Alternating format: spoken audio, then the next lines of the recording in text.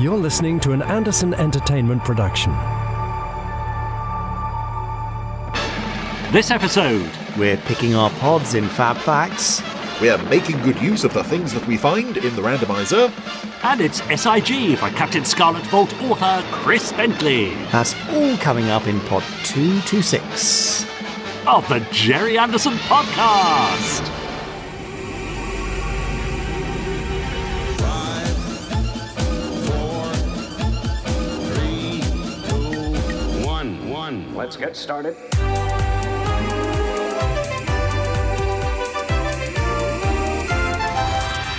Let's go.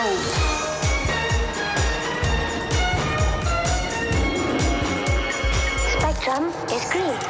The Gerry Anderson Podcast with Jamie Anderson and Richard James.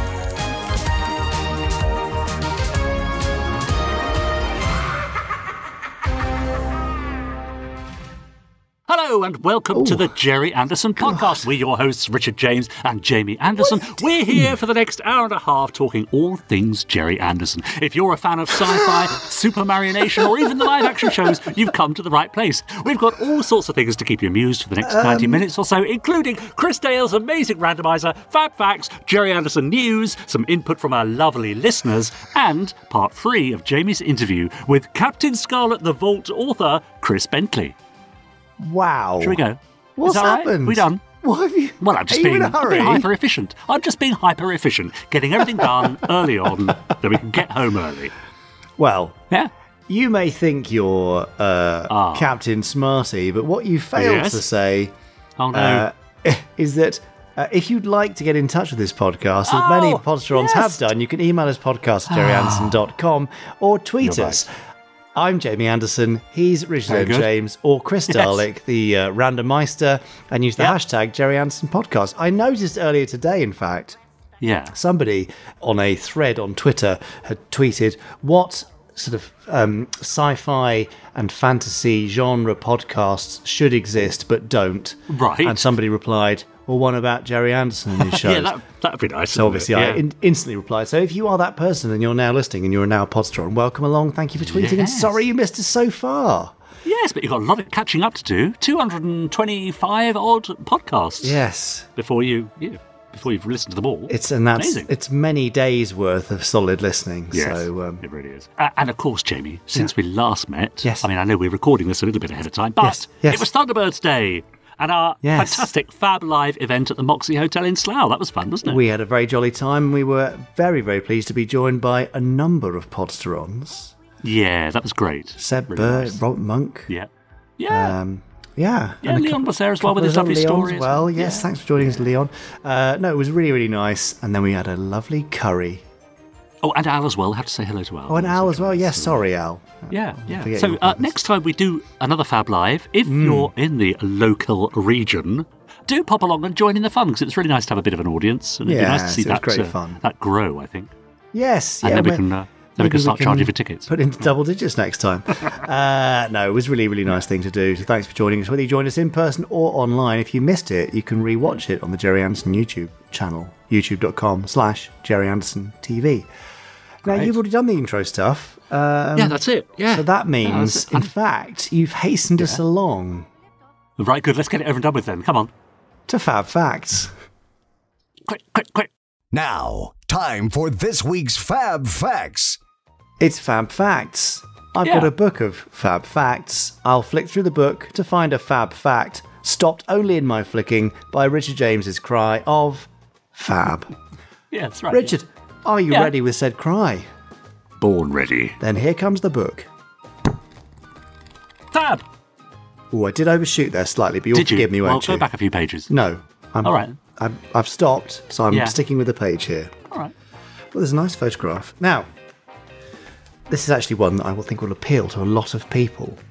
And I wonder how many will guess this correctly. Now, Richard, off the top of your head, do you happen to know which of Thunderbird 2's pods was most often used in the original Thunderbirds television series and both feature films? No. Well, you may not know, but I'm sure it's kept you and many other listeners awake at nights worrying about it constantly, I imagine. Okay. I thought so. Anyway, Anyway, here we are to give you a top pod ranking countdown thing to find out the most used pod in Thunderbird 2 in Thunderbirds. Great. Now, okay. Some of you may instantly think that it's going to be Pod 4, since it usually holds Thunderbird 4. But let's not be too hasty here. We've got 6 pods to choose from, all full of useful equipment, but some pods were definitely used more than others. Right, okay. Now, for the purposes of this countdown, we are sticking very strictly indeed to the original 32 TV episodes and the 2 feature films. Yep. And we won't be counting cameo appearances by a pod. So, for instance, if Pod 3 rolls by on the conveyor but Virgil ultimately picks Pod 6, it doesn't count on the list as use of Pod 3. It only counts for the purpose of this list if they've actually been loaded aboard Thunderbird 2 and flown away from base on a mission. Right. Are we clear? Understood. Richard, are you ready? Yes. Podsterons, are you ready? Yes. Okay then, let's find out the nation's favourite pod. In 6th place, it's Pod 2, which was only used in a measly 1 mission in the original TV series, and that was to fly Chip, the annoying kid, back home while he slept in the episode Security Hazard. So, yes, for all the amazing equipment held in the other pods, Pod 2 apparently has a bed. So that's good to know, isn't it? In 5th place, it's Pod 1, which was only used in 2 missions in the television series. In 4th place, Pod 6, used in just 4 missions. Here's where it gets interesting. Does it? In 3rd place, yes, it's Pod 4. So if you thought it was Pod 4, you were incorrect, Podsterons. Pod 4 was used in 7 episodes of the television series, plus the feature film Thunderbirds Audios, for a total of 8 missions. Okay. So, in 2nd place, it's Pod 5, which was also used in 7 episodes of the television series, and Thunderbirds Audios, and Thunderbird 6, making it 9 missions for Pod 5. So, if you've been keeping track, you'll know that in 1st place, it's Pod 3, used in 11 missions on television. So what is in Pod 3 that makes it so special? Well, let me list those things for you. The elevator cars, the Domo, even the Mole and the Firefly on occasion. However, there's another reason why Pod 3 scores so high on this list, and that is because Pod 3 was generally the pod chosen for missions when they never actually used the pod equipment. Particularly in the 2nd season, it just seemed to be Virgil's kind of go-to generic pod whenever he needed a pod on Thunderbird 2 to get it flying. Oh, okay. Now, we should stress that there is a bit of room to fudge things with this list in the accuracy department, since the show was not 100% consistent in its use of stock footage around the Thunderbird 2 launch sequence. For example, in the episode Day of Disaster, after Virgil selects Pod 4, and Thunderbird 2 slowly lowers onto Pod 4, as it trundles out of the launch bay, we can now see Pod 2 on Thunderbird 2's left, which means that Thunderbird 2 must have Pod 3 in it at that point. Except that when it gets to the danger zone and drops off the pod in the river, it's Pod 4 again, because the mission needed Thunderbird 4. So, there's also some episodes where we just don't know which pod was taken because we're not shown or told, and even a couple of episodes where Jeff tells the boys which number pod to take, they agree with him, and then they take a different pod entirely. But... even if the number of appearances aren't 100% correct, depending on how you look at it, the overall ranking should be. So that is 5th place Pod 1. Sorry, 6th place Pod 2, 5th place Pod 1, 4th place Pod 6, 3rd place Pod 4, 2nd place Pod 5, and 1st place Pod 3. Amazing. There you go. Crikey. Now, I've got a follow-up fact to that, which is the most listened to pods of the podcast. So, starting with... No, we're not doing that list because that would take 3 hours. Yeah. But isn't that interesting? It's amazing, the continuity thing as well, because, these days, you could not get away with it. This is kind of getting to Game of Thrones coffee cup moment. That's right. But we're all much more forgiving because it's from the 1960s. Yes, and as we often say, it was only meant to be seen once. It wasn't meant to be released on video, DVD and Blu-ray. We weren't supposed to pour over every episode more than once. No pouring at all, in fact. No. Oh, that's very good. Well, I shall sleep better tonight. I knew it. Knowing those facts. Yeah, well, me too. Yeah. But also, if you do want to sleep better, then it seems to be the best thing to do is to get into Pod 2, which is equipped with a very comfy bed. Yeah, that's also sounds lovely. Good to know, isn't it? Yeah. Do you think there's someone somewhere that has a Thunderbirds pod themed bedroom? Oh, I hope very often so. you see, people have, Star Trek-themed bedrooms or living rooms. I wonder if someone somewhere has got a pod, or even a Thunderbird-themed, like a proper Thunderbird-themed bedroom. I don't just mean posters and merch. I mean like the inside of either one of the pods or one of the craft themselves. Or to get into bed, you lean backwards against a picture and slide down a series of really complex ramps and eventually end up in your nightgown and in bed. Nice. Yeah. Well, if you're Wallace and Gromit from said franchise, then that may be the case, but I suspect not. But if you do have an Anderson-themed bedroom or house or room at all, do let us know, podcast at gerryanderson.com. We'd love to hear from you. We would. Gosh, well, there you go. I thought that was quite interesting, actually, for a fan fact. Let us know if you agree, Podsterons. Podcast at gerryanderson.com. But for now, I think that brings us to the end of this week's Countdown Fact! What? Yeah, you could have had Pod Fact. No, but Jamie, I suspect, and I don't know if this is true, but I suspect off the top of my head that we've already had, at some point, a Pod Fact. I'm sure we must have done. But this was the perfect news. No, but I'm trying not to repeat, that's all. However... Hang on, Jamie, you did... What? You do know the format of this podcast, right? Trying not to repeat things. Right. Go on. Yeah, fair enough. Now, you did just mention our email address, podcast at gerryanderson.com, and I'm very pleased to say a lot of our lovely podstrons have been putting finger to keyboard since we last met, and they've been sending in some emails. For example, this one's from James Munro, who says, hello to our hosts of the Gubbins, which I quite like. The Gubbinators? Yeah, that's right. He said, I've just finished listening to the latest pod, 223 at time of writing. In it, Jamie expressed a bit of surprise at Peril in Peru being the most popular of the current trio of John Thaden audio dramas. As Peril is my favourite of the three, I might have an idea why that is. Ooh. Yeah. So, James says, Peril is the closest of the trio to a traditional Thunderbirds adventure. Terror from the Stars contains an alien menace, which would be off-putting for some Thunderbirds fans. For myself, the aliens just about fit into the world, but only by a narrow squeak. With Operation Asteroids, you have a fantastic showdown with the Hood, but that is the main focus of the story. Any rescues during the story are somewhat incidental. In Peril in Peru, the first third is one big rescue mission, followed by a fun investigation segment, and finally the rescue chase that you sometimes got at the end of some episodes. Talking of the audio, says James, some weeks back you were kind enough to answer my overly in-depth list of 5 questions. Having re-listened to some of the audios during the long hours at Harvest, I've got one more question, kind of like how Thunderbird 6 popped up later. So, he says, here it is. Some of the audio dramas have parts of the soundtracks included in the extras. First Action Bureau has almost all the soundtrack, barring a clean version of the opening titles and some classical music, and Operation Asteroids has a few of the incidental music tracks. I know this will be a niche suggestion, but will there ever be a soundtrack album released for the Anderverse audios, even if it's only available in digital format? There's some of the music that I'd love to listen to, especially from the Captain Scarlet audios. Thanks for your time. Can't wait for Thunderbirds versus the Hood, though odds are I'll have it in my hands by the time you read this. Keep up the amazing work, from James Munro. Thanks, James. You're right. That is a niche question. Yes, very niche. Yeah. I don't think we do a standalone soundtrack. Right. Never say never, but we do try where we can to fit these things in at the end of recordings, just so that you've got some extra material. We can't always fit it in. That's the main thing. Sure. Not always possible to fit it in. So yeah, but I'll bear that in mind. I mean, Benji Clifford's Captain Scarlet audio stuff is great, his music.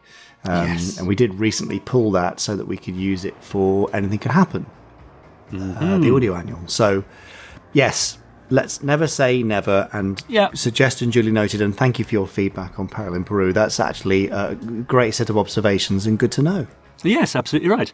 Mark and Kaz Lawson have got in touch about, we were talking a couple of weeks ago about Gerry's favourite snacks. It's probably one of the most important and very serious fab facts we've done. Yes, he says, hi, Jamie, Richard and Chris. My wife and I, here's our favourite Gerry Anderson snacks, chocolate yogo, which is cold chocolate custard, on a Saturday morning watching an episode of Thunderbirds, a fun sort of tradition from early days in our married life. Breakaway chocolate biscuits on Breakaway Day in September, of course. P.S. In my younger days in the late 60s or early 70s, our family used to buy takeaway dinner on Sunday evenings and we'd all sit down and watch Captain Scarlet. Isn't that nice? lovely family memory. Yeah, nice. So often people have got sort of very strong biographical family memories of these things. It's the adds to the nostalgia factor, doesn't it? Yeah. For example, Radio Gaga by Queen always reminds me of strawberry milkshake and caramel wafers and pepperami. There. Because it used to be on Thursday nights on Top of the Pops, and Thursday nights for my parents was shopping night, and they'd come back with treats. Oh, nice. So thank you, Mark and Kaz. This is from Daryl Smith, who says, Dear Jamie, Richard and Chris, wanted to say a big thank you for being a constant positive in traumatic times. It's so appreciated, and my heart lifts as each new pod opens. Here's a question. Are there any puppetry advancements, techniques or improvements that you would love to use in a series, including ones that are not used in the awesome Firestorm minisode? Maybe in a First Action Bureau series of some sort. Long may the podcast continue. Love and best wishes from Daryl. Gosh. Interesting. Well, there's some interesting stuff we've seen recently is some testing with facial morphing. Right. Where obviously you can then increase the range of expression. So you're applying CGI there to a puppet's face? Yes, essentially. But it's you're manipulating the physically filmed element.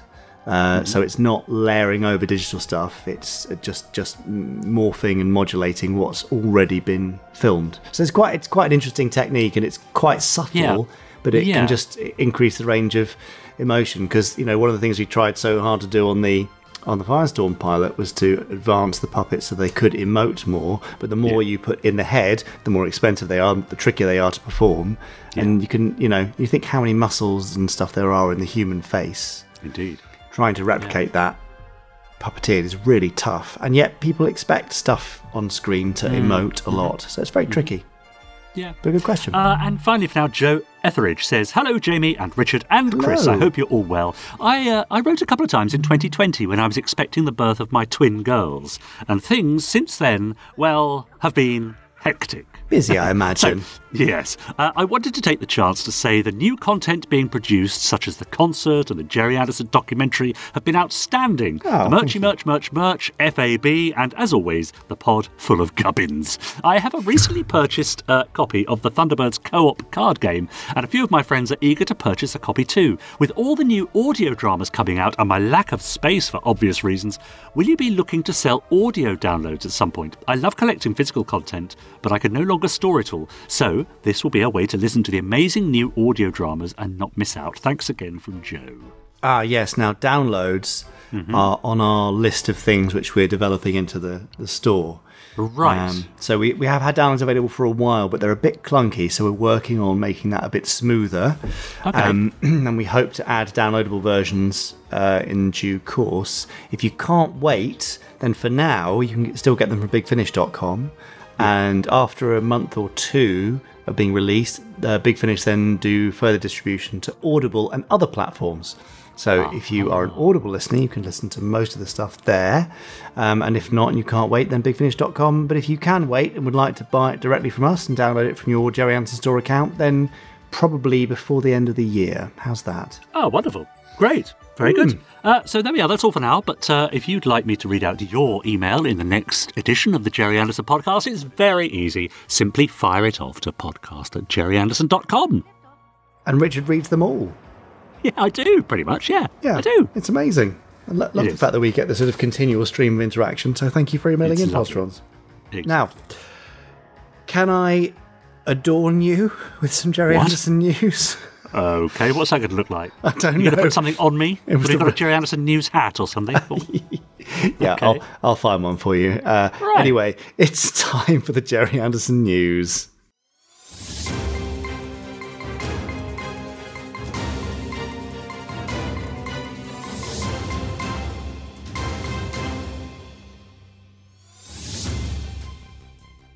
It is some Gerry Anderson news. News. Yeah. It fits perfectly, by the way. Look at that. Your news hat. Doesn't even fall down over my ears. Yeah, very, it's very nice, fetching. Yeah, you look great in it. Yeah. Anyway, Richard, what's that over there?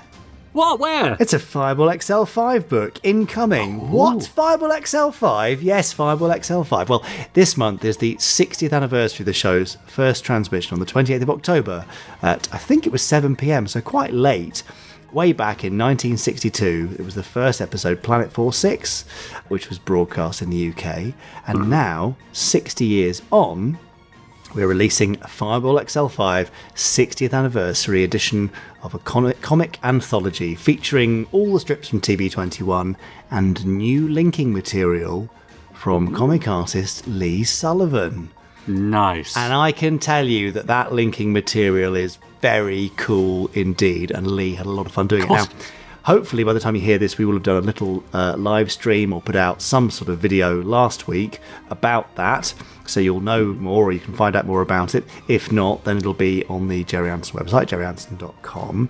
But it's very exciting. More information coming in the next couple of weeks, and you'll be able to pre-order it later in the month. There will be a special edition signed and numbered by Lee Sullivan and some other bloke called Jamie Anderson, I think. No, never heard of him. Oh, the snowboarder. Oh, that's it. Yeah. Oh, God, Olympic snowboarder. Yeah, she's brilliant. That's it. And standard editions available as well. It's a real beauty. So much Mike Noble art, so much Lee Sullivan art. It's just a gorgeous collection, and crosses into the worlds of Stingray and Captain Scarlet and Thunderbirds. So it's a lovely thing. So I hope you enjoy that. Obviously, Halloween is on the way as well. And you may have seen Chris Dale's rather marvellous selection of proposed characters for dress-up for Halloween. Right. Of course, including the beautiful Zelda from Terrorhawks. And if you want to ease your way into that costume, then you can get a Zelda mask from the Gerry Anderson store in time for Halloween. They are absolutely terrifying. They're just hideous, but in the way they're intended to be. So there you go. Yeah. Now, you already mentioned the Thunderbirds Day live stream we had. Yes! 30th of September has been and gone. I can't believe we're already in the last quarter of the year, but there we are. You may have seen that live stream. We've released the Thunderbirds calendar for 2023, as well as 5 new Thunderbirds designs on T-shirts of the Tracy brothers and their vehicles. They are Thunderbirds Day limited edition specials and will only be available until the end of this month, the 31st of October. So do pop along and grab those. We've also mentioned in this earlier on, I think, about Thunderbirds versus the Hood and the audio annual Anything Can Happen, which are in stock and shipping now, and starting to get some rather lovely reviews. And finally, by popular demand, lots of you have been asking for the Commander Koenig cosplay t-shirt to come back in stock. Well, we've ordered some more for you. They're arriving in stock next week.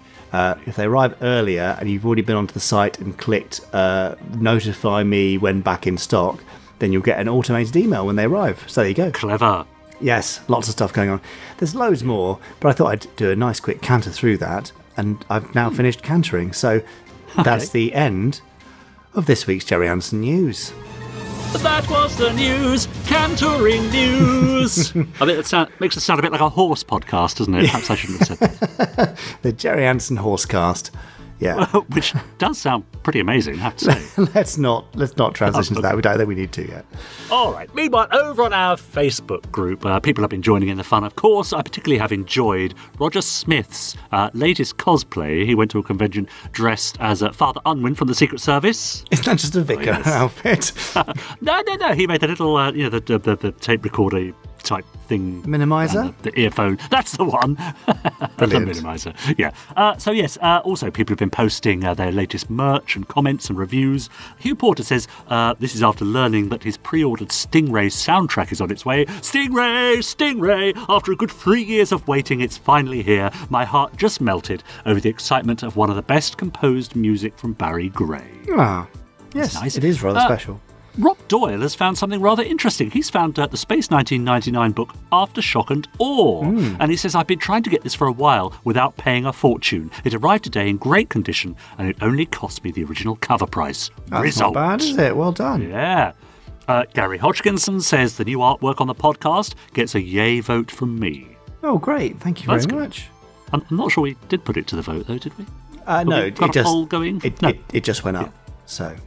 Fair enough. James Monroe again says, late to the party, but I've listened to the latest podcast now. Thanks for sharing the snippet from The Vanishing Ray.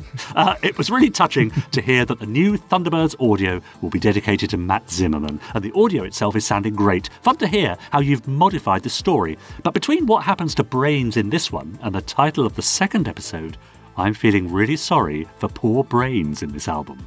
Also fun that we got some Lavender Castle just after Jamie and Simpsons Clips had a little debate on just how kiddie the kids' show is, as if to drive the point home. What shall we do with the crew of the Paradox? What shall we do with the crew of the Paradox? What shall we do with the crew of the Paradox? They'll be dead by morning. You wouldn't get many kids' shows using the D word these days. You would not. You're right, James.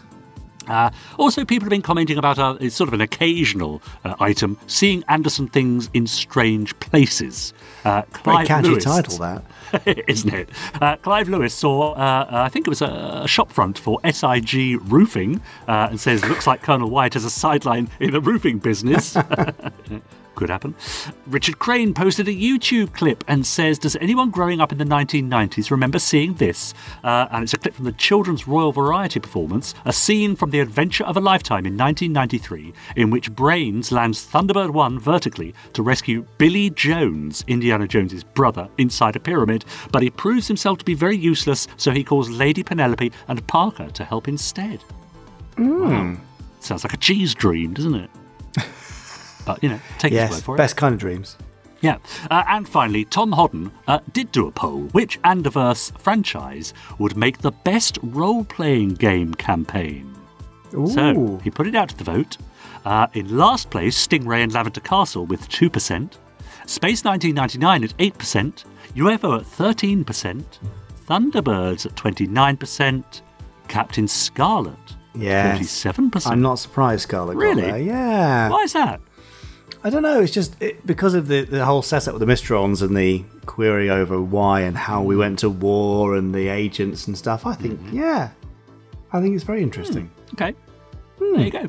Okay, so if you're a member of Facebook, then why not join the official listeners Facebook group? Facebook. Easy to say. Yeah. I'm not going to go back and do that again. Just go to facebook.com/groups/podsterons and join in the fun. Please do. Yeah. The nicest place on the internet. It really is. As we say. Would you like some more interviewee stuff, Richard James? Because I mean, whether you like it or not, you're still getting it. Great. Is it Chris Bentley? It is Chris Bentley. He's back for part 3 of 4. Come on, I mean, all of you must know who he is by now, and you know now also that Stingray saved his life. Yeah. He is a long-time fan and expert in all things Anderson, as you know, including he's written loads of books like Space 1999, The Vault, the most recent one, Captain Scarlet, The Vault, Thunderbirds, The Vault, and the Complete Book of Thunderbirds, and the Complete Book of UFO, and a bunch of other stuff too, even some non-Anderson things. And he's a very nice guy, and he chatted to me from close proximity to his decanter. So here now is Chris Bentley, part 3. So just because you've delved into these worlds repeatedly, and you've looked at the history, the making of, the episodes, the characters, forensically over decades, really, Chris. I'm not expecting you to come up with the precise formula, but are there any elements that you think, particularly maybe undercredited elements of the process, the timing, the people, the inspiration that really did make it work? Undoubtedly, the things I think that grab people's attention and imagination, that fire the imagination of kids in particular. It isn't really relationships between characters or even interesting characters particularly. If characters are funny, that gets kids' attention, and of course that's why Parker is such a popular character, I think, with children in Thunderbirds, and that relationship between Parker and Penelope. That's there because it's funny. Other than that, the boys are heroes. The Tracy brothers, they're like older boys that young boys can look up to and idolize and heroize. But apart from that, really, I think it's the vehicles. The imaginative use of vehicles. I mean, I think these days perhaps it would be considered, or it is considered, sexist to stereotype boys as only being interested in, in machinery, cars and machinery, and war and things like that. But we're wired like that. That's just how it is. And I think for young children, young boys watching programs like Captain Scarlet and Thunderbirds, the fact that the people that worked for your father had come up with these fantastic designs, and he'd developed these ideas where, Thunderbird 2, it's just genius, isn't it, really, to have a vehicle that, to all intents and purposes, doesn't do anything except ferry other vehicles around. I mean, occasionally it gets a bit of heavy lifting, doesn't it? But the genius of it is that you've got this thing, this great big blooming aircraft turns up somewhere, and it lifts up its pod, and you're waiting to see what's going to emerge, what's going to come out of that pod that is going to save the day. And I mean, a lot of the time it's just the mole, but other times, all sorts of other, interesting things pop out, and that's those kind of things that fire kids' imagination are what really what makes your father's show works. Father shows work in the way that they do, and when that doesn't happen, when those things don't come together, like with the Secret Service. Which, for all that, as a character piece, with ideas and plotting, and the idea of the miniaturization and Father Unwin talking his gobbledygook is a lovely, charming show. It's really production-wise, it's one of your father's best. But in terms of firing the imagination of kids, you can understand why it didn't fly. Yeah. And Lou Grade was, sadly, I have to say, I agree with him that it was the right decision to nip that in the bud, particularly as it meant that Gerry got to go on and make UFO instead. Exactly. I think I always have a theory, Chris, and you feel free to disagree with me, but I think subconsciously there was a bit of almost a self-destructive approach to the creation of the Secret Service, because you've got the desperate attempt to move into live action and what live action could bring with that hybrid approach. I'm always reminded of the man in a red coat with a silver wig getting onto a motorbike and riding off in the Secret Service, and how clunky and awful it looked. So it's the kind of last gasp of, I really want to get rid of, I'm going to edge the puppets out as much as I can and move here, and to do something which clearly was, at best a risk, and at worst just, crazy. So I wonder how much of him was kind of, fed up with it, and there's a bit of a not that'll do attitude, because like you say, it is beautiful, but it feels like he was it was the I must escape from this world show of the 60s. It is a sort of a hybrid, isn't it? You can clearly see, as you say, it's almost as if there seems to be an attempt there to prove to Lou Grade, if to nobody else, that he could make a show in live action, which clearly it did, because the next thing Lou asked him to do was a live action show. So it worked. So if that was what your father had in mind, it worked. But that's not to say that the show itself wasn't, still you can see it being a process of your father trying to do something different, not sitting on his laurels and just making another Thunderbirds, not and moving on from having done Joe 90. What will work? What is the current thing? Well, it's spy shows and spy films. So, Joe 90 was a step in that direction. What's different? Well, we have a 9-year-old kid who's a spy. And we were still in that kind of mentality in the late 60s. And so the idea of having Stanley Unwin as a priest who was a spy, with a gardener that he could miniaturize, it was obviously just an attempt to do something different, and going in a completely different direction to what had gone before, so that it wasn't competing with his other shows, which were still being repeated. The incredibly smooth transition from a 9-year-old boy who could be a spy to a 60-year-old priest who was a spy. It's odd, isn't it, as a juxtaposition of the two?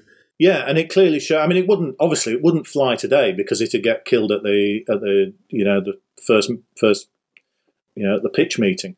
That people would turn around and say, what appeal has this, Gerry, got to little kids? And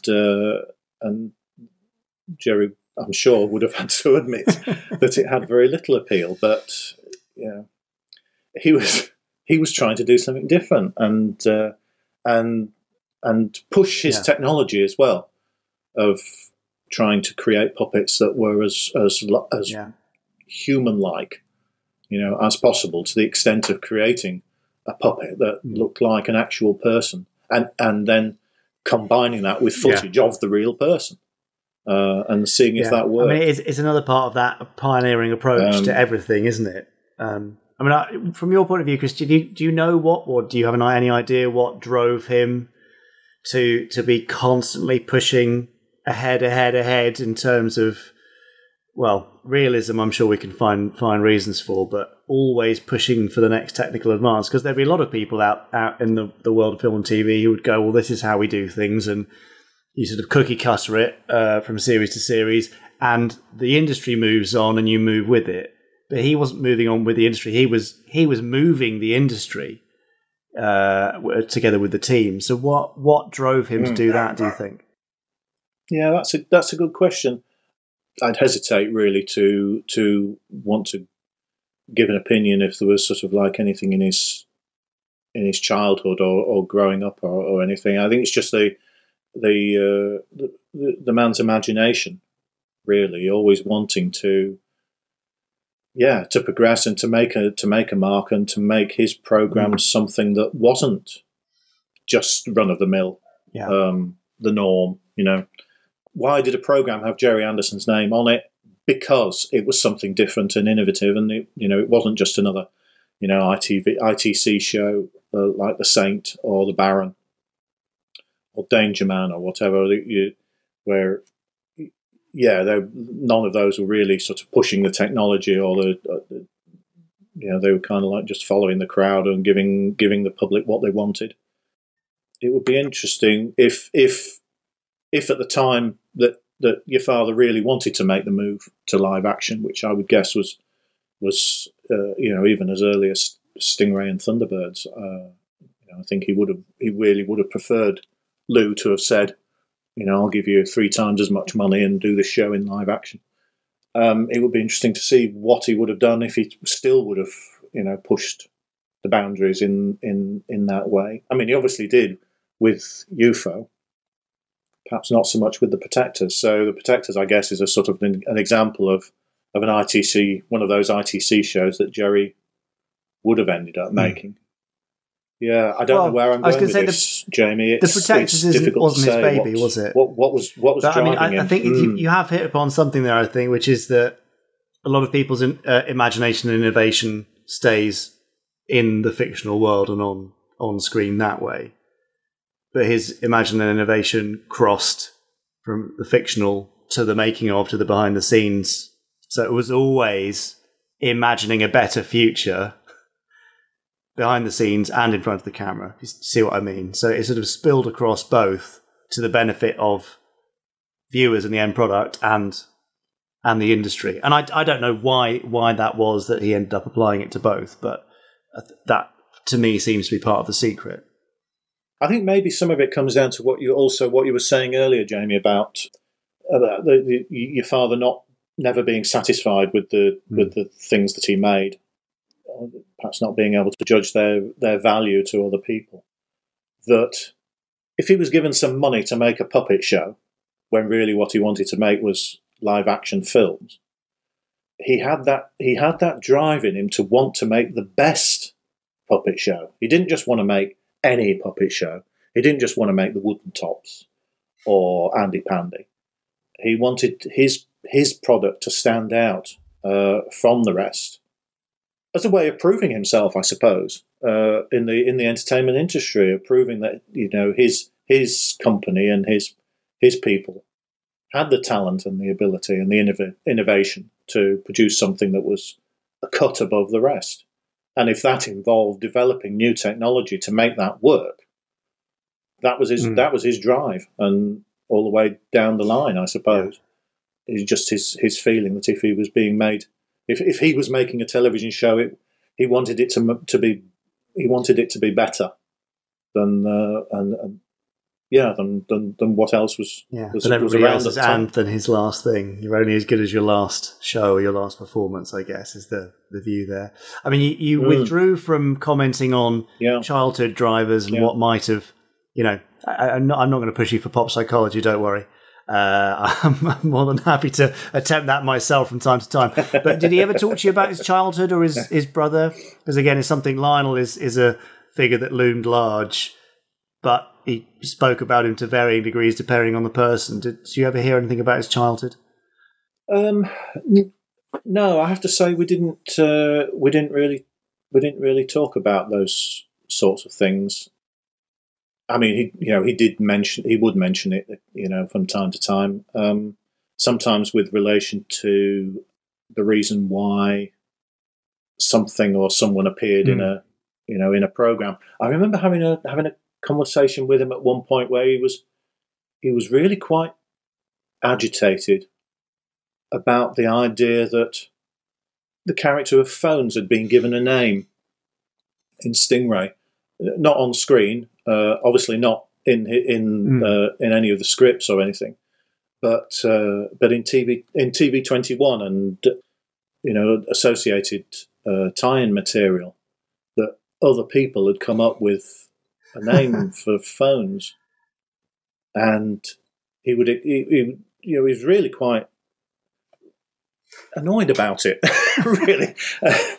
I mean, you can understand, I suppose. It hadn't come from him. He hadn't given the character name. But what it was he'd very specifically not given the character a name other than Phones because of his background in the control tower at RAF Manston, where the guy with the headphones was called Phones, and nobody knew what his name was. That was just there were nicknames that people were given, and that was across the board in the RAF and services, that somebody who wore headphones for a living was called Phones, and that was the concept of the character as far as your father was concerned. And it was really rather disturbing to him that people had decided to go beyond that and give him a real name. So it was sort of those kind of things, and the appearance of the airport, RAF Manston, in the first episode of Joe 90, I think it is, was a direct callback to his time in the RAF. So we talk about those things where it was relevant to my understanding of why things were done in programs, but we didn't really talk about his childhood, the first and his growing up and so on, and a lot of. The first I knew of any of that really was when Simon Archer wrote his biography that was the mid-90s, wasn't it, I think, thereabouts. I mean, I'm interested now, you've mentioned the biography, and it's interesting again hearing how, what he spoke to you about, because some people, he would speak about Lionel, for example, or about his upbringing, bits and pieces throughout his life. From my point of view, he wanted to keep quite tight control over what was told about him. And so I wonder what your view is of that first Simon Archer biography, not from Simon's writing, but from any impression you got from the way it was written and the way things were perhaps contracted or redacted, what that said about him as a person. No, again, it really wasn't something we particularly spoke about. The book was there. I read it. Your father never asked me for my opinion of it or anything. only involvement really was art directing the cover. And a very nice cover it is too. That I designed I designed this idea of having Gerry standing in front of Thunderbird 2, and I thought it would be nice to show Thunderbird 2 against the night sky, because you usually see it against daytime, blue sky with clouds and so on. I thought, well, if we have a night sky, we can also have a nice big explosion in the background. And so those are the sort of like the two things that people think of when they think of Gerry Anderson, is Thunderbird 2 and a big explosion. So we went down to your house and set up a sort of like a little photographic studio in the shed, and took some very nice pictures of your father in his favourite green shirt. I know the one. And then he pulled some strings. Yeah, he pulled some strings down at Shepperton Studios with the effects team that were making Space Precinct, and got them to do the digital composition. I think I think the explosion must have come from Space Precinct. They found that and used that, and did some very nice work on the model of Thunderbird 2 that was photographed. That was Richard Gregory's Thunderbird 2, and it had a big section cut out of it for an advert. And so the people at Camera Company, that's right, I think the name of the company that was doing the effects on Space Precinct, they digitally recreated the bottom of Thunderbird 2 to fill in the hole, and did a fantastic job on it. Created a very nice composite image for us of Gerry with the vehicle, and it's gone on and appeared. I think it's being used in a number of other applications. I think they've got hold of it and used it in magazines and things when they printed interviews. Well, it's a great image. There's a copy of it right behind me here. So, quite pleased with that. I think he was quite proud of that. Yeah, it works. It worked very nicely. Well, that's lovely. I didn't realise that was you. But that was that was my only involvement really with the book. I did see a draft of it.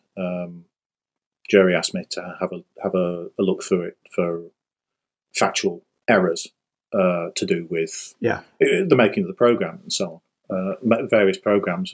Mostly it was like dates and sequence of events and so on that he asked me to pick up on. But obviously all the material about his early life, I had no knowledge of it at all. I couldn't correct any of that. Right, so that was pretty fresh to you then. So and we didn't. It was all absolutely fresh. I mean, I had no idea about his Jewish background and the reasons why his parents fled Germany and came over here, and his early upbringing and so on. That was all very new to me, but we didn't talk about it. It was, I think, probably because of my position as the club chairman. Things were generally only really, our discussions were just within the context of you just the talk shop. Really. Yeah. That's totally fair. That's totally fair, Chris. Understandable. One more Chris Bentley to go in next week. I was going to say very shortly. I can't tell you exactly when. I can. It'll be next week. Yes. So yes, what a nice chat with Chris. I hope you're learning all sorts of stuff about how he came to the world of Anderson, his thoughts and reflections and all that sort of stuff. But I really enjoyed our chat, and we could have actually gone on for another hour, but thankfully, probably for him and his day, we didn't. So just one more part for you next week. Great, look forward to it. And I know our lovely Podsterons have been enjoying it, because over on YouTube they've been commenting beneath Pod 224. Ian Dealey, for example, says, I'm so glad that you finally got Chris Bentley as a podcast guest. I've got most of his books, including 3 versions of the complete Gerry Anderson, Captain Scarlet, The Vault, and of course the complete book of Thunderbirds. Nice. Eston Dunn said, huge fan of Chris and the podcast. Great to hear and to get updates. We also spoke in that pod, I think, about an unmade episode of UFO. Well, that was a few pods ago, yes. It was, wasn't it? GMLPC commented, apparently unfilmed scripts are very rare in TV or film because writers only get the go-ahead to do a full script if the producers have definitely decided to make it. More common might be story outlines where someone trying to get commissioned for a script will submit their idea. Some of these won't get the go-ahead because they'd be too expensive or difficult to produce, don't fit with the format, or don't seem so interesting, or might be very good, but there are already enough scripts ready to go. I suppose many of these outlines will have long disappeared, but there might still be some around, and it would be interesting to read them, or even have them produced in some way. Yes, indeed. Well, if you want to read some unmade episode stories, then you can pre-order Maybe There, The Lost Stories from Space 1999. Of course, which we've got coming out next month. And that does contain one unmade episode of Space 1999, plus novelizations based on drafts that were subsequently changed quite significantly, particularly for the opening episode. So they are around in various places. And wouldn't it be interesting to find every submitted script from every writer to a Gerry Anderson show? Because there must have been people who just sent stuff in, on spec, as it were. Oh goodness me! Yeah, we get stuff sent in all the time, so I'm sure. Yeah. They got stuff sent in all the time too. Coupon Scarlet, yes. Coupon Scarlet. CPN Scarlet says, favourite scene of all the Gerry Anderson universe? Yes, this is something, again, we were asking a few weeks ago. Tough. How about a list? Number 1, Maya, in a feverish state, starting an Eagle's engines inside one of Alpha's hangars. 2, the technicians being blown out of a damaged launch pad airlock in War Games. 3, any launch sequence from Thunderbirds Audios CGI series. 4, sky launch from UFO. 5, Fireball XL5 launch, or 6, Stingray launch. I could go on. Oh, a lot of launchy stuff there. Absolutely, yes, interesting, isn't it? Launches are cool, that's why. Yeah, and very quickly, people have been commenting under our Fab Fact of a few weeks ago. Did Gerry Anderson refuse a space flight? Frank Berry says, I have to say that the idea of having models of XL5 and Thunderbird 3 in geostationary orbit over Pinewood does appeal. Yeah, very specific. Cool. It is. Ian Dealey said, I would very much like to see Jamie Anderson, Richard James and Chris Dale get an invitation to go into space. That would be epic. It certainly would be. I don't know who's going to invite us to. I mean, I'm sure there's some people who would like to fire us out of the Earth's orbit, but into the sun. Yeah, I don't know who wants to invite us on a trip with a return leg. I don't think I could do it. I'm not very good with heights at the best of times. It doesn't appeal to me, I must say. Does it not? No. Could you do it? I'd be terrified because the kind of the exterior vastness and void of space does frighten me, but also just an amazing thing to do. Yeah, sure. So maybe. I mean, I doubt I'm going to get the opportunity, but it's a nice idea. Yes. And finally, O.D. Dillon. Now, I like it when people take Jamie to task. Says, Jamie, Voyager 1 was the satellite with the gold disc that bore your dad's name. Yes, I remember. Thank you. You're right. There you go. Yeah. All for now, but yes, there's lots to see on the Gerry Anderson YouTube channel, including the podcast, but also various other features. Have a look at the primers. That's a good place to start if you're new to all this, or just want to have your memory refreshed of previous Gerry Anderson productions, and go from there. You'll spend days and days on that channel. I'll warn you now. Yes, unfortunately, you probably will be stuck there for some time, but you'll enjoy it, so it'll be fine. Oh, yes. Yeah. Very good. Any more? Or would you that'll do for now. Like to move on to the listener's favourite part of this podcast? Oh, yeah. The end. No, the randomiser. Hey! I'm joking. I've said that before. It's the randomiser, hosted by Randomiser himself, Chris Dale. He'll pop along any second and either press the red button himself, get somebody else to, or find some other way of picking a random Gerry Anderson episode. You see, I've been taken to task, so I have to get this right now. You have. Yes. Very good. You're learning. Yes. Anyway, he does that and says some stuff about an episode. So here is, without further ado, the randomiser. Now you listen to me! He's not the Messiah! He's a very naughty robot! Now go away! And watch Space 1999!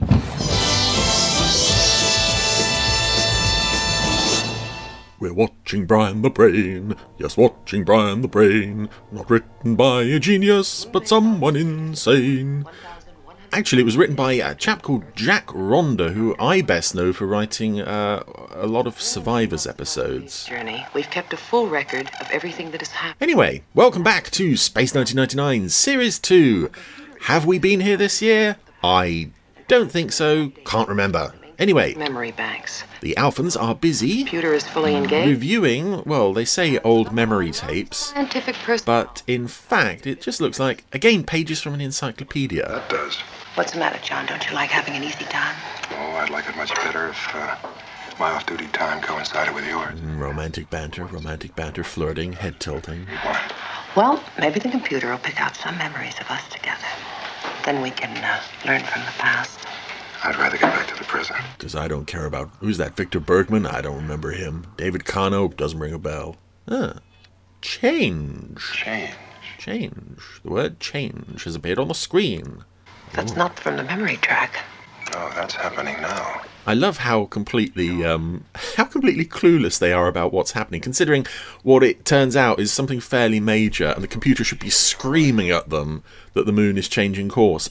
It's happened many times before, but instead they're like, what? What's this mean? We're changing course. The moon can't be off course. That's impossible. This is impossible. It's impossible. It's never happened before. Yes, they're reacting as if this is a completely new thing. It's too early for me to go completely to pieces.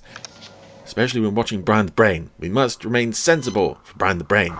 So, what are we looking for? It looks the same as it always does. It's big and black and it's got a lot of stars in it. And that's my expert opinion on space. I'm Tony Vadeshi. The computer's still reviewing the memory tracks. Cancel the review. It was a silly bit of pointless banter-creating thing for the start of the episode. We don't need it now. Yes, everything's getting a bit more serious now. Come on. I want to know what's pulling us off course. I do love Martin Landau pacing and clicking his fingers. He's very good. He's very good at pacing, is Landau. Yasko, I want a 360-degree visual scan. Well, she was already doing that. Very slowly, but she was doing it. But there's nothing. Nobody can see anything out there that might be pulling the moon off course. Nothing. Could be a black dwarf. Uh-oh. Collision course with a black dwarf. Right, only one thing to do. Panic! Evacuation procedure. Again, we've had black suns in the first season. Black suns specifically, not black holes. Wait. All Eagles, prepare to... So I don't quite understand what the show thinks a black dwarf might be. I mean, I freely admit I don't really either. I kind of assume they're all one and the same thing. We're getting closer to whatever's pulling us. And we don't have much time. No. Evacuate. And here's something I love. I think I've mentioned it before, but I love when... And it's in this, it's in UFO, it's in a new Captain Scarlet, and I think that might be it for Anderson's stuff. Maybe Space Precinct, where they give the order to evacuate. Evacuate, and you know what that means? Stock footage and people running around in corridors. Of course, it's extras. It's nobody you recognise aside from being extras. There's Pam Rose, there's Glenda Allen. Stock footage of travel tubes and eagles, but I just find it so much fun. I hope I'm not the only one who really loves a good evacuation scene. I expect I am, though. And I love watching the extras, particularly watching what they are holding, what's been judged important enough to take off of Alpha, little boxes and things. So everyone's in Command Center, and so is an extra by the name of Annie Lambert, who we may have discussed before because she was in New Adam, New Eve. She was in a few episodes around this time, got some dialogue in the second series. She'd done a couple of episodes in the first season too. Estimates only what? And she later turned up in Doctor Who in Fort of Doomsday. She was one of the frog aliens in that. I calculate that's a small planet with no more gravity pull than we have. So she picked up a bit more work than just extra. Focus and magnify. We have something coming towards the base now. Oh, is this spaceship? Wait a minute. There we go, wait a minute. Oh. Intercept. Oh, this is reminding me, we Intercept unknown. We have been to Series 2 this year, haven't we? We were there for the Bringers of Wonder back in March, where the base was visited by a Super Swift. So, what a coincidence that the next time we return to Series 2... Eagle 1 to Moonbase, we have visual. They are about to be welcomed by a Swift, presumably a forerunner of the same spaceship. Koenig to Eagle 1. Are you having abnormal gravity from that spaceship? No, sir. Gravity is normal. So, no abnormal gravity from the spaceship, whatever that means. 1 to Eagle 2, angle 10 degrees from me. And we don't have Alan Carter in charge of the Eagles this week. Don't know where he is. We've got Bill Fraser instead. 1 to spaceship. Who's always a solid, reliable, dependable chap. Eagle 1 to spaceship. Can you receive me? We are friendly. And this is really his sort of reintroduction to the series. He'd been in the first episode, and after that he'd just almost been an extra in the Tabor and the Mark of Arcanon. Now, I think this is his first real attempt at establishing this guy as a regular, Eagle 1 to spaceship. I would almost say important part of the show. Self. But I probably mean important in the sense that John Hugg is important to the show because they know they can just chuck him in whenever one of the regulars isn't there, rather than Bill Fraser himself as a character. Anyway, speaking of characters... Let's try to check that out. I've waffled all over the introduction of our title character. After all, the episode is not called Bill Fraser, it's called Brian the Brain. Mothership and 4 Swifts under Captain Michael. Captain Michael. I love the way Maya says Captain.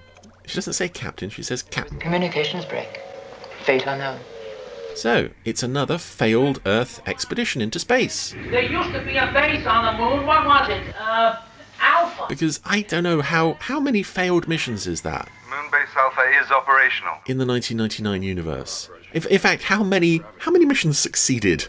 That's the smaller number, surely. Gravity threat or far. And of course, that voice. We all know that voice. Alpha. Swift to Moonbase Alpha. Well, particularly if you're a resident of the British Isles, but I'm sure certain people further afield will recognise the voice of Bernard Cribbins, the much loved, much missed. Alpha to Swift. All right, come on down and have lunch with us. Grandpa of the country.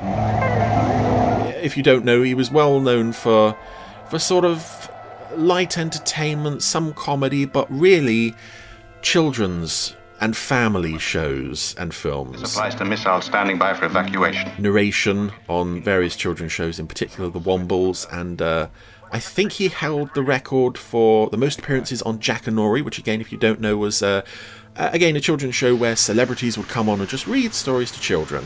And Bernard Cribbins just... oh. Eagles remain on standby. We love Bernard Cribbins. It's like just... when he died... and he only died a few months ago, so it's quite appropriate that Brian the Brain should turn up this year. Yeah, just a national outpouring of grief, because he was just impossible not to love. I think for some people, though, this episode kind of pushes that a bit. Certainly not me. Although the character is quite grating at times, I think the fact that it's Cribbins, Bernard National Treasure Cribbins, forgives quite a few sins of this episode. So, having gone from a potentially hostile situation, we've now got this Swift spaceship has landed at Alpha, and the pilot wants to have lunch with them. I also like there that the boarding tube was extending towards the Swift, and it's clear that the boarding tube model is not going to link to that model spaceship. The shape's just incompatible, so they're extending the walkway really slowly. And anyway, Koenig and Helena and 2 security guards, Quentin Pierre and Mark Zuber, are coming aboard. And of course, Quentin Pierre was in most episodes of both seasons. Mark Zuber had only, I think, been in one episode before this, and that was Black Sun. He's just hanging around in several scenes of Black Sun. He was also in The Protectors, an episode we did not too long ago, called With a Little Help from My Friends. And they're checking out this whole ship. Doesn't seem to be anything of note. I mean, there's a huge computer panel there with a big smiley face. But aside from that... There's no one there, sir. What? Just no sign of anyone. No flesh-eating octopus or anything? You're security guards, damn it. I send you in first to get eaten or burnt or whatever. That's right, Doctor. Okay, fellas. Okay. You've had your inspection. And I like how quickly, actually, Quentin Pierre and Mark Zuber are like, oh, we've got to get our guns back out. This is serious. He tricked us. Definitely someone there. Where are you? They both look quite tough in this scene. I suppose it helps that they've got the huge rocket launchers rather than the staple guns. No, you stay there, okay? I'll come and meet you. And there he is, that obvious robot that wasn't really fitting in with the main command deck because it had a smiley face for one reason, is actually mobile. Koenig? Yeah, that's me. This is our guest character, Brian the Brain. And you're the lady. Voiced by Bernard Cribbins. I'm Dr. Russell. Well, how are you, Dr. Russell? Being a bit... I think I get the impression he's ad-libbing at points during this. Keynote, he has also got basically a tail. It's a cable running out of his bottom. That is going to be important in the story, believe it or not. Oh, there aren't any steps or stairs, are there? No. Because I'm on wheels and I can't cope with the bumps. They didn't think of that when they made... Oh, there we go. Canonical proof that Moonbase Alpha could not stand up to an attack by Daleks. Oh, the Daleks can go upstairs. Yes, well, never mind. 1996. Our mothership and the other Swifts landed on that planet. We called it Planet D. And considering this is a fairly goofy character... They just died. I really like Cribbins' performance. As I said, I think it would fail with any other actor. Maybe that's my knowledge of Cribbins and what he means to the soul of this great nation, sort of forgiving quite a few of the flaws with this episode. But I think it's also a fun design as well. Don't step on my antenna! Security guard trod on his tail. Not to mention a headache. Sorry. Yeah, it's a fun design. Not great, but you know, it's probably the best they could do with this at the time. I said I haven't got a name. I also like that Landau and Baines seem genuinely... Brain. Well, that's not my name. That's what I... warm and welcoming to this guy. I ever said was Brain. That's why I think they're probably... Bernard Cribbins must have been reading this live on set. If you want to give me a name, call me Brian. All right, Brian. We wouldn't want to get you wrong. Okay, lady. There's a sense of sort of, this is a genuine interaction rather than them sort of reacting to pre-recorded dialogue. Fine. And there is an actor inside that prop, peddling away. I can't remember his name, but he's a fairly well-known face from certain British comedy shows. Oh, what? Have you recorded it? Oh, no, I haven't. No, change I it. also love that the Brian prop is only just thin enough to fit through the doors. Oh, like from Planet D? They really have to line him up just right to get him through some of these narrow doorways. Hello, everybody. Yeah, there's a tight squeeze getting through that command center door. Donkey dog, I really... And Tony is instantly enchanted. Tony, our head of security, is like, "Whoa, how about that? It's a cute robot with a smiley face." I'm sorry I can't shake hands. I haven't got a hand, but you can pat me if you like. Annie Lambert is given a bit more business to do here, stroking Brian. Oh. And here we go, famous moment. Famous romantic moment. Yellow plastic wheels! Oh! No, I'm just kidding, really. I mean, that trolley don't mean anything to me. We're just good friends. I can certainly appreciate that some people really hate this episode for, you know, just how far the series has, I wouldn't say fallen, but changed since year one. I mean, since the days of Dragon's Domain and Black Sun and all that. And in some Series 2 episodes, you can see in Martin Landau's face he is thinking the same thing. Koenig, but he doesn't seem to be here. I'll get back and I'll check that change. I just get this impression that lunch. Landau and Bain are just genuinely enthusiastic about Cribbins. I've got nothing to back that up. It's just...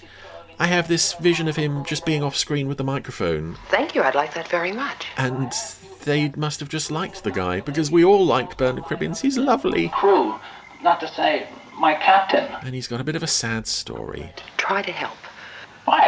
He had a crew of humans, because remember, this was an Earth ship. I know, why should I mind? I'd be delighted, really. Yeah. But they all have mysteriously died in mysterious circumstances. So. All these doors are so narrow. He's commenting on it. Again, could be an ad-lib. What do you make of that? I'm not sure. Well, what is it? It's a robot, Tony. It's a robot. Try and keep up. Self-monitoring, too. Was it alive? That's a difficult question. Depends what you mean by alive. Well, I don't know what I mean. Oh, what a surprise. But that sure made my day. As security chief of Moonbase Alpha, I have no concerns about this supercomputer we've just let in and interface with our own equipment, and I certainly won't be putting any of my security men on it. Maya, well, give it a chance. It's doing a check for us. We don't know where we're heading yet. He's got a smiley face, Maya, come on. Your brain works like a computer, so you're jealous of that other computer. Ah, yes, the first of several really rubbish lines that Tony gets in this episode. What are they doing on Swift? Open a channel. Okay. Oh, a wavy line. Even Tony knows something's wrong there. Because the Swift is taking off! Oh no! It was obviously a trap. And Tony Vadeshi's expert Moonbase security, somehow they got past him. And he's made off into space with Koenig and Helena. No response. We've been cut off. Where are they? Speaking of where, I take it the rest of the Alphans who evacuated, are they back? I would assume they are back, because we later see Fraser on the moon, but then he escorted Swift in, so... You're taking us. I'm sorry. Where is everybody who left? John, it's just a machine. What do you think you're doing? Shut up! And there we go, first signs that Brian is, he's got a bit more going on than just, he's more than just a smiley face. Just go through for a minute. Yeah, it's a lovely prop. Into my pilot console. I know it was displayed at exhibitions in subsequent years. Does it still survive? I'm not sure. I'd like to think that Brian does survive somewhere. But now the Swift is moving very far away from the moon, very fast. Come on in. Ooh. I've been expecting you, Mr. Koenig. Trim it back to Moonbase Alpha. No, wait. Yeah, and Cribbins, again, is doing a sort of American accent, which you wouldn't expect to work for him, and yet somehow it does. Ah. A blue planet. Planet D. You got it, lady. Ah, Planet D. Commander, it's channeled through me. And this is a nice spaceship set. It's quite roomy, which is nice. Program the spaceship to return to Alpha. And the sets you can see in the control consoles in the background. There is a definite design lineage between this ship. I don't know. I can't place this chronologically, whether this was like 10 years before Alpha. Oh no, he mentioned Alpha, didn't he? So it must have all been concurrent technology. I don't need air, do I? Again, it's a cheap, way to reuse old props, but it does make sense. This is an Earth ship from the same period, roughly, and he's threatened them. Taking us to Planet D. Put your gun down and I'll tell you. I'm not gonna harm you. I'm your friend. You know, Koenig, I can't eject one without the other, and if you go into space, she goes. 1, 2. Ooh, he's threatening them with the airlock. Again, that will come into play later, although this shot is strange because he opens the inner door, but he doesn't open the outer door. I don't quite understand how that vacuum effect was created there, but anyway. Forcing Koenig to put his gun down into a little panel that swallows it up. There it was, gone. Let us through to Alpha. I'd give you service with a smile, lady, but I can't smile, as you can imagine, although I do have a very pretty face. There's the service. Oh, I don't know. It's he does smile. His mouth is almost a permanent smile. Again, I like it's something you'd see in Doctor Who, probably after this, really, that the mouth would light in time with the dialogue. Nothing but a mathematical sine wave. And in Command Center, all they're getting is the wavy line. The brain had the same computer as ours. When it got in here, it somehow gave the command, eradicate. Is that true? You've blinded them so they can't communicate? I guess so. Ain't I a stinker? Landau just doing not a face palm, but a sort of thumb on forehead. Going into orbit round some gravity center. So, who's going to get up off his backside and do something? Well, I'm waiting to hear from you. What's going on? Bill Fraser. Has it been wiped out? I also like his line, I've been sitting on Eagle 1 waiting to hear from you. It's functioning, but we can't get an answer. Not in Eagle 1. He's been on Eagle 1. He got in his spacesuit and climbed on top of his Eagle. I'm sure he didn't, but... Commander and Dr. Russell have been abducted on that Swift, and we've got to get them back. I'll go after them. Now, we'll go after them with a whole squadron of Eagles. Come on, Maya. Yeah, come on, Fraser. our established Chief Eagle pilot. Anyone know the name Alan Carter? Not this week. We're going after them with a whole squadron of Eagles. Best leave Alan behind. This also now means I think Yasko is in command of Alpha, so that'll go well for them. You know what these boys of yours are showing? They're showing loyalty. Yeah, well, I like that. I'm going to make a note of that. And you have to look at this story of essentially a renegade artificial intelligence. And it's hard not to compare it back to the first series with The Infernal Machine. We had this living robot spaceship voiced by Leo McKern. There are several episodes in the second series where you can make that kind of parallel to something from the first season, and it's almost like the same idea, but produced for almost a different show entirely. This is a much more... Could be a trap. Well, juvenile take on the same concept, and yet it does... I still find this quite appealing. I know there are people out there who hate this one. Think you want, Koenig? Go ahead. I'm not one of them, but I would definitely say it's a guilty pleasure. Despite some terrible dialogue, and we are about to get one of those lines from Bill Fraser here. Won't be able to get back.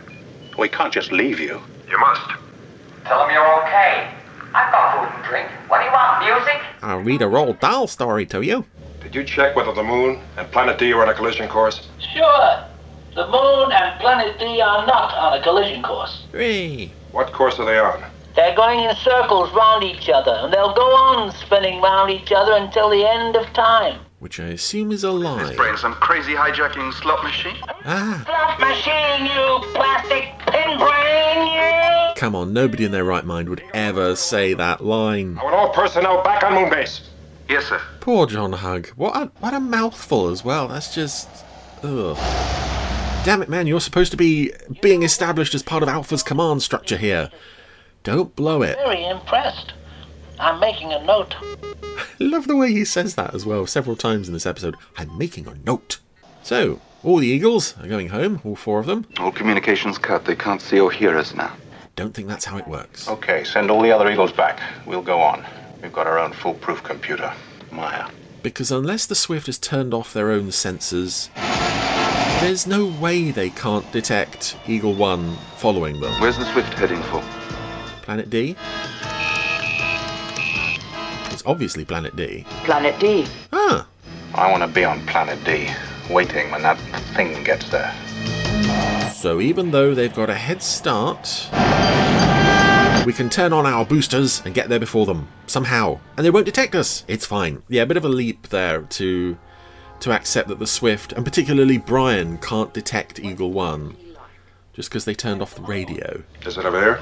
Yeah, but there's a kind of mist that could be poison. Oh, come on, folks, be happy. Don't you love each other? And here we go. One of several episodes in the second series that kind of pushed the Of course not. the idea that the two main couples of the show were in love. Think also the Beta Cloud and One Moment of Humanity. Jules, I want one of you in each. And for some reason... Well, how about this? Ooh. Yes, Brian has a... Brian can create... Is it ultraviolet? Do no good. Yeah, Helena somehow knows that it's ultraviolet-like. Please, turn it off! Get into the airlock. All right, just turn it off. But yeah, we're going down this sort of plot cul-de-sac here of Brian really wants to know whether they're in love or not. Come on, come on. Because if he finds out that they are, then he's got a hold over each of them for the life of the other. But it's kind of obvious by this point that come along. Neither of them are gonna let the other die. They'll go along with whatever Brian says, no matter what. You there? Right. I'd also love to know what part of the Brian prop the guy inside can actually see out of. Lady, into the next one.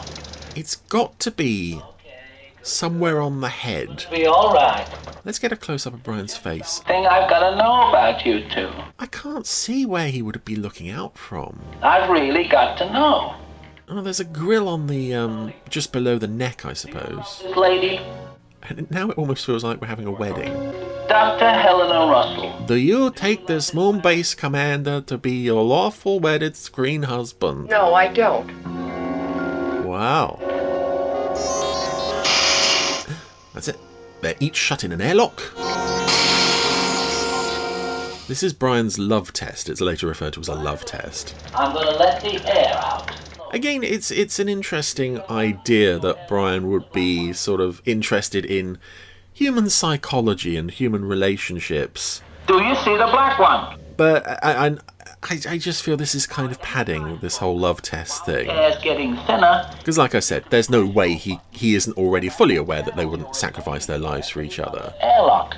You get it? Koenig, if you press your button, all the rest of your air goes to the lady. How romantic. So, anyone up for suffocation? I gotta tell you, you can't communicate with each other. No way, folks. That's against the rules. Yeah, we can't hear Koenig or Helena inside the airlocks. I really like the smiley face on Brian. Again, I said the way the mouth lights up and such. It's a very nice looking character. Which again is a credit to the designers. He's meant to look benign and friendly, which of course Cribbins supports with the voice. And then we get to almost torture moments like this. This robot with this very smiley face just watching them, you know, one to the other. Ah. You're running out of time, folks. So, the air is being pumped out. Who will be the first one to give their air to the other? Because someone's got to do it. There's no way they could just decide to keep it for themselves. Well, wouldn't you know it? They both lunge for the transfer my air to the other airlock button. Simultaneous! At the same time. Have all your air back. Hey! Whoa! Ah! You love each other. What? This is almost like Brian the Brain's blind date. All of a sudden. 18-carat gold crunch on the other. Which you must have known you already had.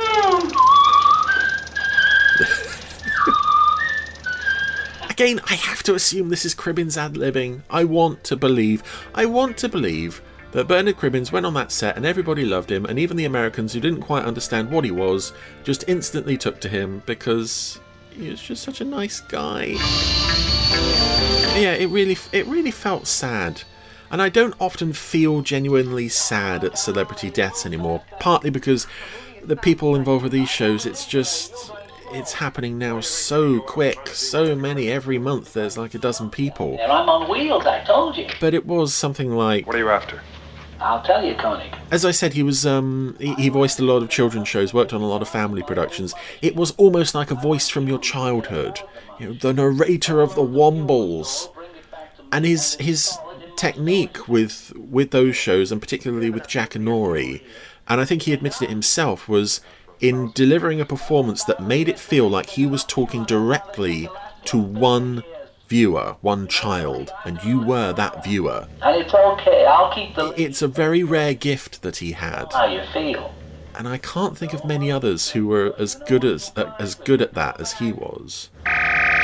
Anyway, Brian's latest plan, now that we have landed on Planet D, is to send Koenig out to pick up some fuel from the mothership. At least I think it's the mothership that's stranded on the surface. And to do this, we have to go out in the silver spacesuit that we saw in the Seance Spectre. I think it's making its first appearance here. I mean, I'm sure it's just a regular Alpha spacesuit. Well, no, it wouldn't be repainted, would it? Because you couldn't really repaint a costume. I don't know. Maybe it's the one from The Day After Tomorrow. That's more likely, actually, yeah. With a repainted helmet, perhaps. Anywho, they are now on Planet D.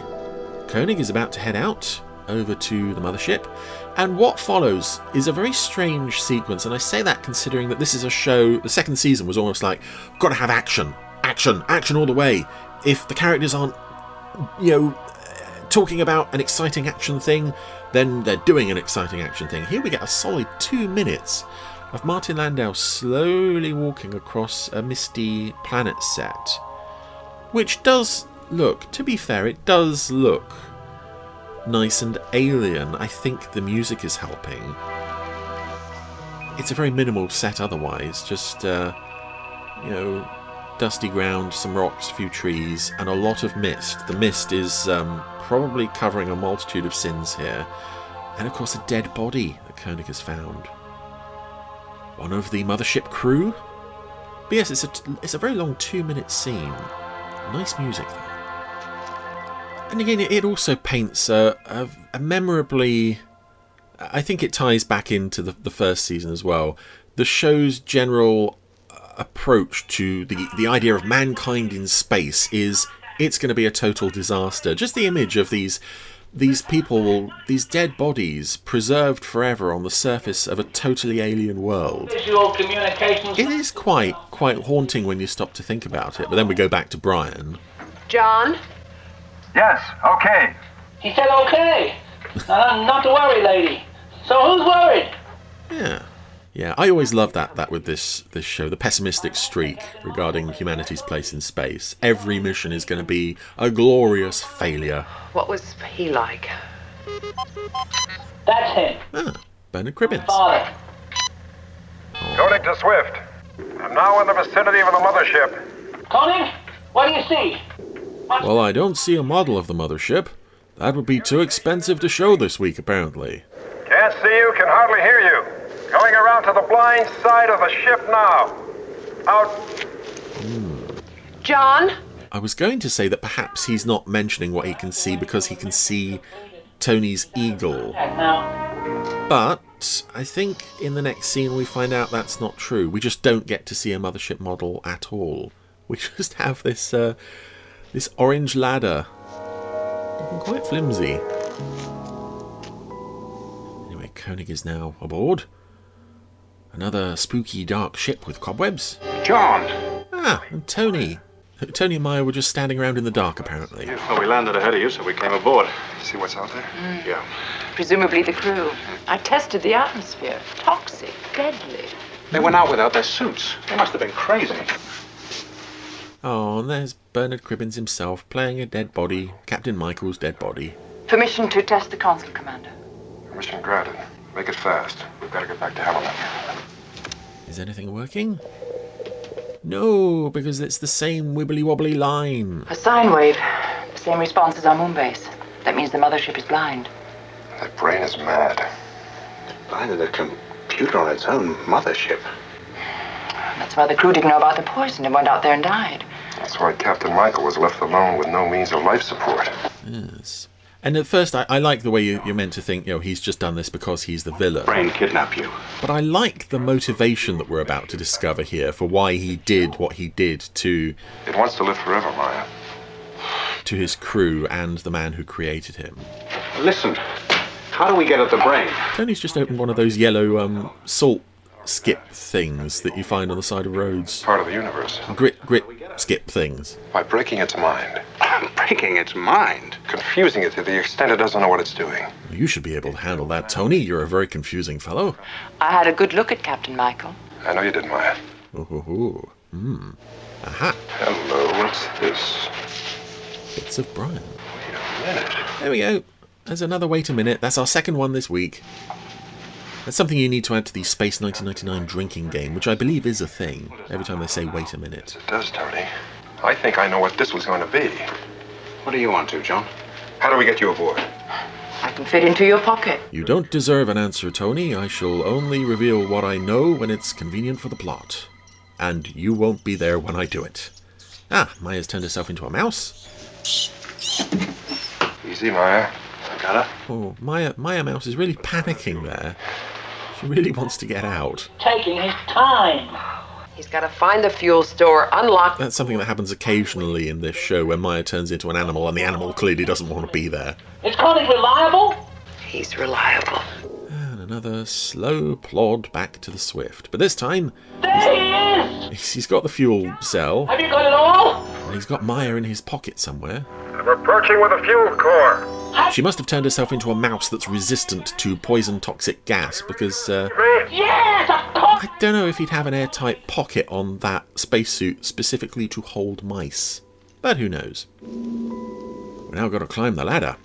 All right, said Koenig, climbing up the ladder with his fuel cell. Gonna give it to Brian. He looks a bit tired. Wowie! Oh, and Brian is screaming at him. Come on. Let him decompress properly. He's fine. Come on, Koenig. It's also rare to hear Bernard Cribbins play a villain, which is quite nice. How was it? Were you all right? And he's got no patience for this. You two, Koenig, get to the fuel. Dr. Russell, open the hatch there, number 4. Brian? Incidentally, I saw your crew scattered all over the planet's surface. Ooh. Lying dead. So they're dead? And Captain Michael, sitting at his command desk.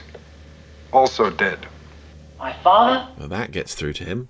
Almost. Oh, Dr. Russell, will you open the hatch? Be careful.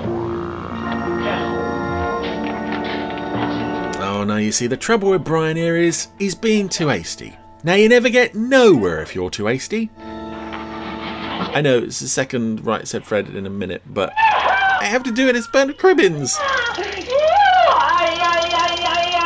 like you very much. Okay, yes, calm down. Yeah, I'm not quite sure to what extent the Swift and Brian are linked to the point where he can feel the fuel being inserted. Free to live forever. Stand by for takeoff. Oh, that's a nice dramatic close-up on Brian there with the dramatic music. I do love this piece of incidental music, by the way. I think this is probably one of my favourite pieces from the second year, because it feels like that bombastic Barry Gray, big, beautiful machines moving around music we used to get. Take it easy. Can't approach too close or the brain might blind us. Oh, but you already established that he can't see your eagle, so... Oh, Koenig didn't hide Maya in his spacesuit. He hid her in his uniform jacket. That seems even more unsafe for poor old Maya. What's that? A mouse? Get rid of it. It's biting my antenna. Where did they come from? Planet D. There are no mice on Planet D. I love the way he stops absolutely dead to deliver that line, and with a tone of shock. There are no mice on Planet D. What? I find it... It's one of those lines, one of those odd lines that just kind of sticks in your head. Revenge. Ooh. You don't have a message from Captain Michael? Listen, mortals, what do you think you can do against me? I'm in complete control of this spaceship and everything aboard it. I also like that Brian's power comes through control of the ship rather than weaponry as such. He doesn't seem to have any weapons of his own except for that UV light. Killed him. I did not kill him. I don't know how he died. He died because you blinded his computer. His crew was misled, and he was left with no means of life support. Oh, you're a naughty robot. Created you. Your own father. Why? Now listen, both of you. I know why you killed him. He was working on I also like the way Brian is being backed off towards the airlock, but every so often he resurges forwards, and Landau and Bain really have to sort of jump back quickly so they don't get, you know, the corner of the prop smashing into their shin or something. Brain could not be made. That's what he discovered. That's what Koenig saw on the Swift. Or the mothership, even. Be a better friend. Brian 2. Movements on me. I will make myself. The embryoning. I'm going to sweep you out into space. No. You can't solve your problems by killing us the way you killed Captain Michael. I did. Yes, he can. Captain Michael. Yes, you did. I did not. He told me. Who told you? Captain Michael. And here he is. In person. Brain. Bernard Cribbins looking like a zombie. Brain, I want to talk to you. Covered in cobwebs. And again, this is a kind of a Star Trek thing of talking the evil computer into not quite killing itself, but defeating itself here. My father! He conceived you. He made you. He's wiser than you and greater than you. And you killed him. And Landau is giving it his all here for this fairly silly character. I do sometimes wonder if they had told this story in the first season, what kind of prop would they have created for Brian? And I can't really think that they would have been able to do much different. And Brian in season 1 just would not work at all. But there we go, they've blown him out the airlock, shut the door just on his antennae, so he's not adrift in space, but he's out of the ship. Let's contact Tony. I'll stop this Swift for docking procedure. Oh, nice ADR there. Eagle 1 to Commander Koenig. We are receiving him. Let me talk to Tony. Right in. But talk to me, I'm Bill Fraser.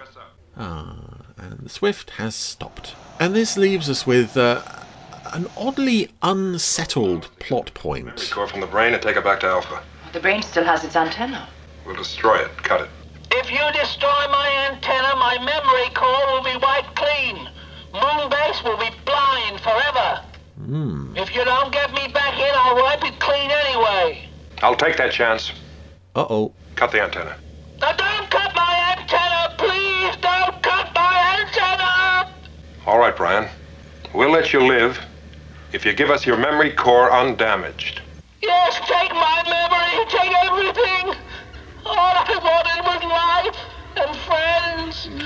I'm so lonely. Take it all. Oh, I feel sorry for him here. He's crying and he's sad.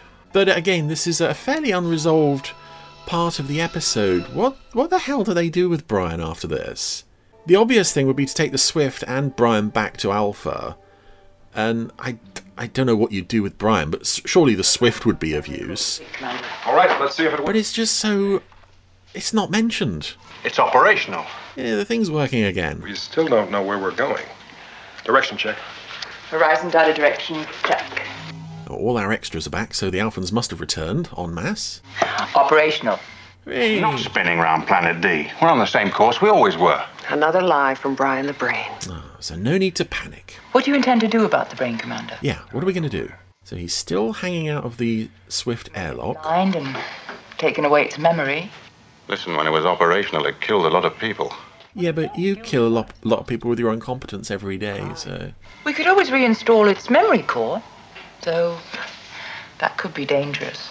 I think it's also a bit difficult to understand what they're actually discussing here. We program our own morality into it. Give it the 10 Commandments. Oh, yeah, you could order it to self-destruct if it ever harbors any evil thoughts again. So... brain surgery seems to be the solution. Return the memory core to Swift. Yes, Commander. Hey, Maya. Oh god, here's another terrible line. Brain's memory. You better not transform yourself into a yellow-wheeled trolley, or this console will get up and chase you. I get the impression they just reprogram Brian to be good and then send the Swift on its way. Are we going to have any... But that would seem to be a massive waste of potential resources. Been used up for the next month. With this spaceship, this Earth spaceship, it's compatible with their own technology and it's right in their own hands and they just let it go? I don't know. The ending... Brian's fate is really vague here. It's a test that we, And another show, it might be a sort of setup for introducing him as a regular character. I don't think that would work, but I wouldn't mind seeing him again, just knocking around doing odd jobs. Although Bernard Cribbins is a very strong persona that would just probably overwhelm the show. And so maybe it is just best that we only really got the one performance of him from Brian the Brain. I find that a genuinely entertaining episode. I mean, as I said, it's a long way from the heights of the first season, but within just the second season alone, it's fairly fun, it's fairly harmless. The show committed many worse sins than Brian the Brain. So on the whole, thumbs up here. Well, it's Space 1999, but not as some people would like to know it, being year 2. But at least we get a bit of Bernard Cribbins. I mean, Bernard Cribbins makes everything better. Yes, I mean, is there a show that he hasn't been in? It's extraordinary, isn't it? I'm yes. Sure there's hundreds of shows that he hasn't been in. But you know, he's fairly ubiquitous, particularly around the sort of 70s, early 80s. Oh, absolutely, yes. Yeah, he was doing a lot around then. And how nice that he makes an appearance not that many weeks after he sadly passed away. So yeah, that's right. Nice randomiser. Well done. Lovely. Do you have any more things you'd like to add before we close up shop? Well, no, I don't, because I'm saving everything else for next week. Well, that's a great idea. Yeah, it's going to be a good one next week. So, thank you for bearing with us through this week, but the good stuff is all next week. As always, the good stuff will be the next time you listen, not this time. That's right. So thank you. Yes, thank you for enduring your clammy ears, for enduring me, Chris and Richard. And we'll be back with you, Podsterons, next week. In the meantime, please do make sure you've subscribed and that you maybe even do us a rating. That's a review and a rating. Oh, yeah. A review being some form of words where you say nice things, and the rating being the number of stars you give us. So please can I recommend. What a fantastic podcast. So nostalgic, so full of joy. I'm a very happy Podsteron. 5 stars. Podsteron, yeah, 5. Right, there you go. Great. Click. Thank you. Well done. There you go. That's one more review. But seriously, they do really, really help, and we do appreciate reading them. So please do give us a rating. Otherwise, we'll go away now and leave you to your week and let you dry off your clammy ears. And that's about it, really, isn't it? Yeah, I think that's about it. Good. Then goodbye. Bye.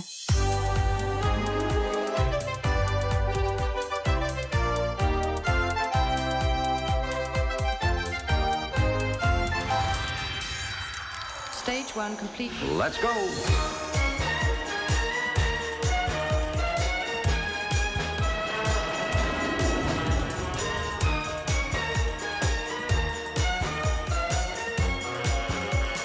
Spectrum is green.